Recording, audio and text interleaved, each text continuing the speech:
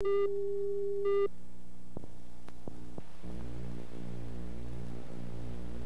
'em up, bang, bang, bang, shoot 'em up. Shoot 'em up, bang, bang, bang, shoot 'em up.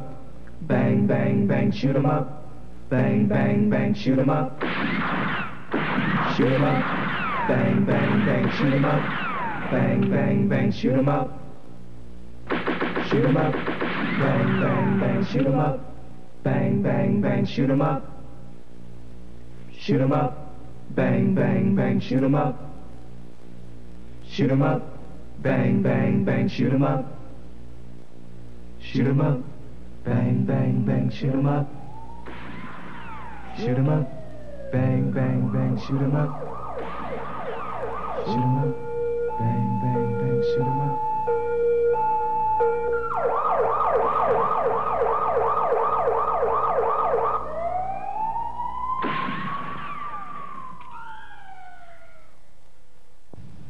I live in a town. I live in a town. I live in a town where pretense and bone structure prevail as credentials of status and beauty. A town bewitched by mirrors, horoscopes, and corruption. I intrude on this nightmare, arm outstretched from curbside. I'm not pointing to Zimbabwe. I want a cab, damn, I want a cab, damn, I want a cab to take me to Southeast so I can visit my mother. I'm not ashamed to cross the bridge that takes me there. No matter where I live or what I wear, the cabs speed by or they suddenly break. A few feet away, spewing fumes in my face to serve a fair-skinned fare, a fair-skinned fare. I live in a town where everyone is afraid of the dark. I stand my ground unarmed, facing a mounting disrespect, a diminishing patience, a need for defense. In passing headlights, I appear to be a criminal. I'm a weird-looking motherfucker. Shaggy green hair sprouts all over me. My shoulders hunch and bulge. I growl as blood drips from my glinting fangs. My mother's flowers are wilting while I wait. Our dinner is cold by now. I live in a town where pretense and structure are devices of cruelty. A town bewitched by mirrors, horoscopes, and blood.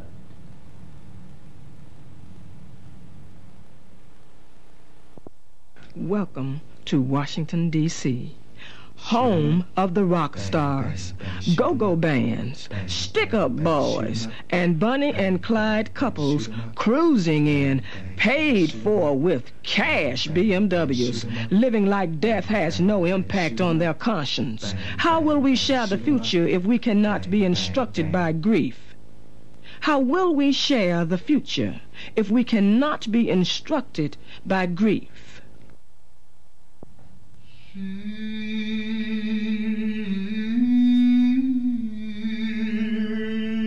does not know her beauty. She thinks her brown body has no glory. If she could dance naked under palm trees and see her image in the river, she would know. Yes, she would know.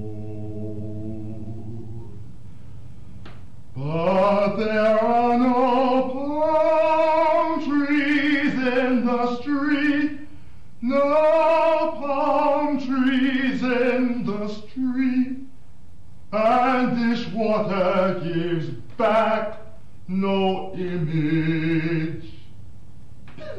He was arrested and detained for nailing Barbie doll heads to telephone poles. He was beaten while in custody, accused of defacing public property. After healing, he resumed his irreverent campaign. This outlawed spook terrorists continued hammering horse nails through Barbie heads and setting them aflame. Barbie never told black girls that they are beautiful. She never acknowledged their breathtaking negritude. She never told them to possess their own souls. They were merely shadows clutching the edges of a mirror.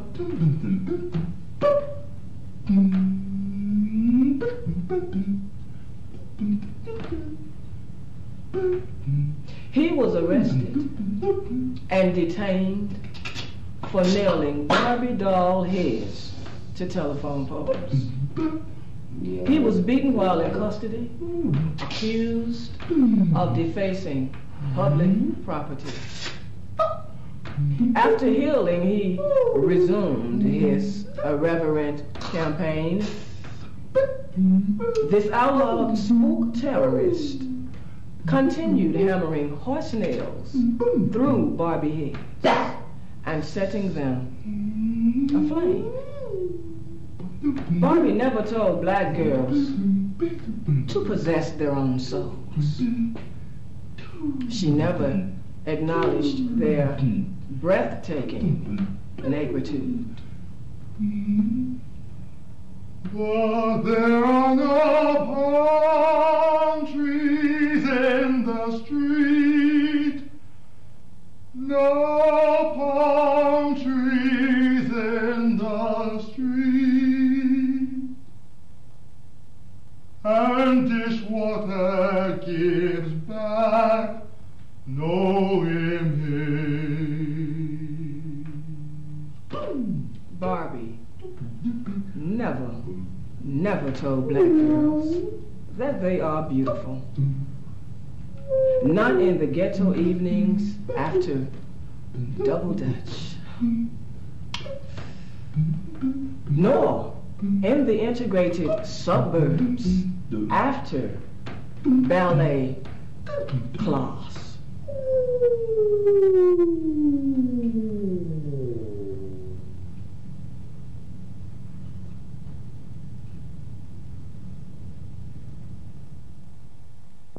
You judge a woman by the length of her skirt, by the way she walks, talks, acts, by the color of her skin. You judge, and will call her bitch, black bitch. If she doesn't answer your, hey baby, what you gonna say to a man? You judge a woman by the job she holds, by the number of children she's had, by the number of digits on her check, by the many men she may have lain with, and wonder, what job? Murphy. You run on her this time. Murphy. You run on her this time. You judge a woman by what she can do for you alone. But there's no need for slaves to have slaves. You judge a woman by impressions you think you've made. She can take without asking. Beat on her. She'll obey. Throw her name up and down the street like some loose whistle. Knowing her neighbors will talk. Her friends will chew her name. Her family's blood. Loose like a broken creek. And when you're gone, a woman is left healing her wound alone. But we so-called men, so-called brothers, wonder why it's so hard to love our women. We're about loving them the way America loves us. You judge a woman slaves to have slaves by what she can do for you alone. But there's no need for slaves to have slaves.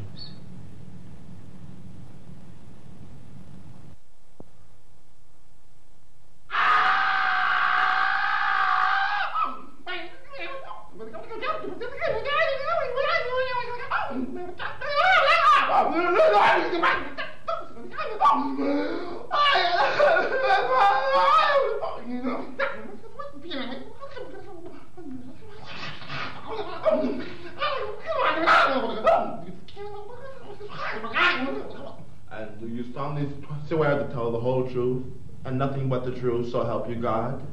Of course. Then you may begin your testimony.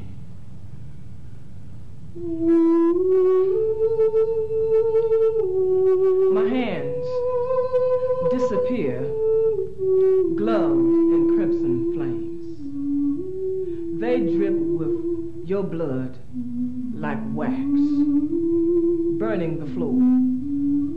Nothing about this alarms me.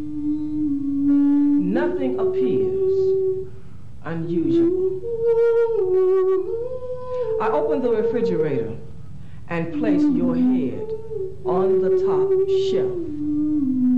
Blood streaks the white-shelled eggs below. The voices of my waking world, the captors of my sleep,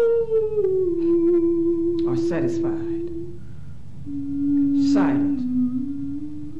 They are leaving as I wax the kitchen floor for the 7th time. Over the months, the voices came to me, spoke to me as I tried to sleep, when I rode the bus or shopped for food. They were with me. The voices pursued. No drug could soothe me. No doctor could hear what I heard. The voices wanted me to free my son from his breed and complexion. Too dark to live, they implored. I should have kept him in my womb. I don't hear his screams when I close the refrigerator door. The evening the voices demanded, deliver him now. I withdrew the meat knife and called him into the kitchen. I slit his throat as he tiptoed up to put his lips to mine. I licked his sweet blood from my blade and hands. I carved his heart from his chest and hid it from a thief named God. Nothing about this alarms me. Nothing appears unusual, Your Honor.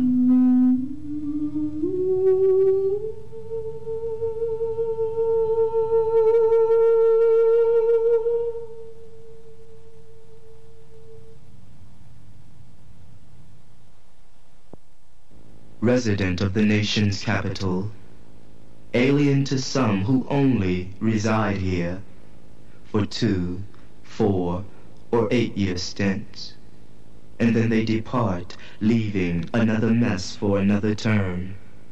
Another team of players, shakers, and newsmakers. The movers, groovers, and TV tube rulers who rise and fall in stature according to the latest leak, the peek and glimpse beneath the sheets to see who is residing there. This cycle of despair is self-perpetuating. It costs more than mistresses and MX missiles. I am only sure of this. I continue to awaken in a rumpled black suit. Pockets bulging with tools and ancestral fossils. A crusty wool suit with salt on its collar. I continue to awaken shell shock. What and where I come from? Beyond mother's womb. Father's sperm. My past may be lost beyond the Carolinas north and south. I may not recognize the authenticity of my negritude. So slowly I awaken. Science continues dismantling chromosomes, tampering with genetic codes. I am sure of this as I witness Washington change its eye color from brown to blue. What kind of mutants are we now? Why is some destruction so beautiful? Do you think I could walk pleasantly and well-suited toward annihilation with a scrotal sack full of primordial loneliness swinging between my legs like solid bells?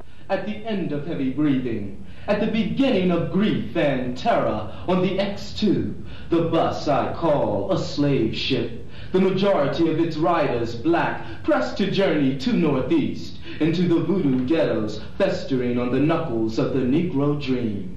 The X2 is a risky ride, a cargo of block boys, urban pirates, the Colt 45 and gold neck chain crews are all part of this voyage, like me, rooted to something here. The women usually sit at the front.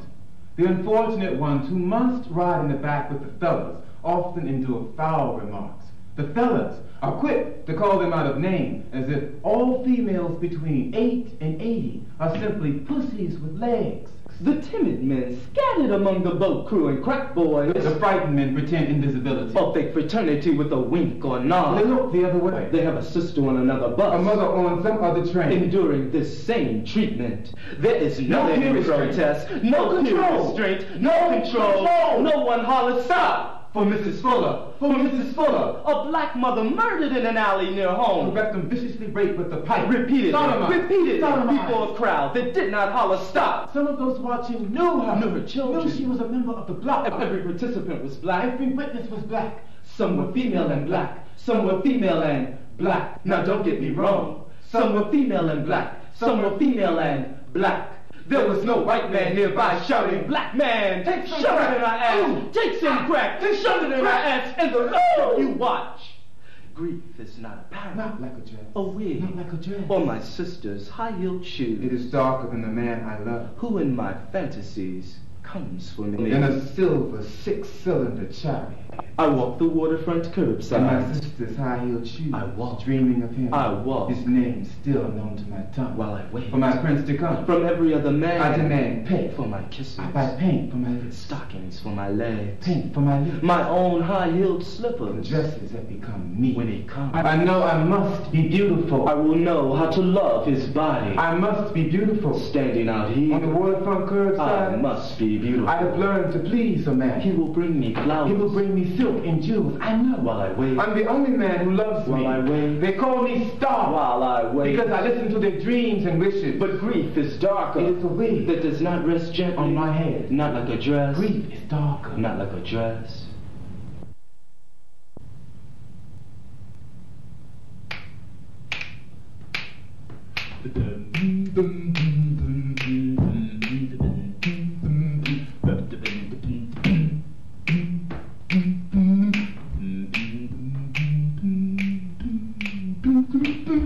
I wanted some of Ethel's hair.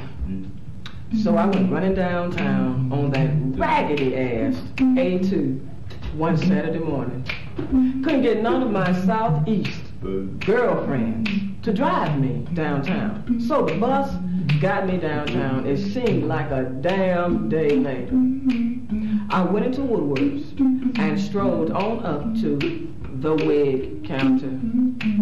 This thin, nervous little clerk slouched on over and said, "Well, what can I do for you in here today?" I ignored her tone and said, "I need some of Ethel's hair. I want waves of it falling all around my face. I want to pile it high on my head." The clerk bent down behind the wig counter to get me this dusty pink and black hat box. When I opened it, there was this long, braided, blonde wig inside. I said, "Look here, sweetie. You might need this kind of help. And some more. But I don't need no blonde wig. Now, I don't know what you are trying to signify. But I said Ethel's hair will do just fine." Then I pointed to a wig stand holding a hoop-curled, shoulder-length mane of black hair. I want to frame my face in hair like that. Hair someone might feel like writing a song for. Hair someone might want to shake away and play with instead of rushing off in the dawn like a thief. I want hair from here to there. And I pointed from the wig counter to the door. I said if Ethel can have hair on her head, from her eyebrows to the floor, and she's as bald as a chicken too, then I know I can have me some hair from over yonder to over there. Now, I swear, girl, you must be a little deaf and dumb if you don't know what I mean when I say I don't want no red hair, no bush hair, no blue hair. That black hair would do just fine. I want that hair to be mine right now. I want a crown of glory every hour envy.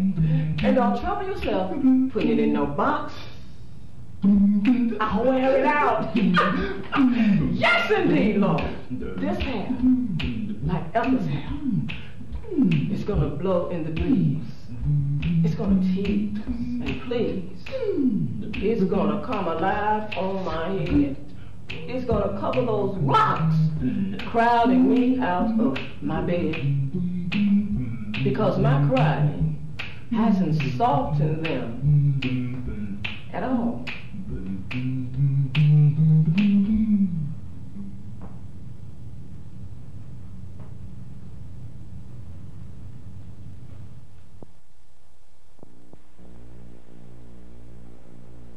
Shoot 'em up, bang, bang, bang, shoot 'em up.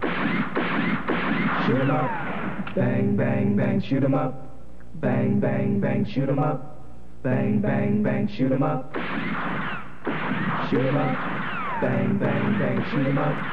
Bang, bang, bang, shoot 'em up. Shoot 'em up, bang, bang, bang, shoot 'em up. Bang, bang, bang, shoot 'em up. Shoot 'em up, bang, bang, bang, shoot 'em up. Shoot 'em up, bang, bang, bang, shoot 'em up. Shoot 'em up, bang, bang, bang, shoot 'em up. Shoot 'em up, bang, bang, bang, shoot 'em up. Shoot 'em up, bang, bang, bang, shoot 'em up.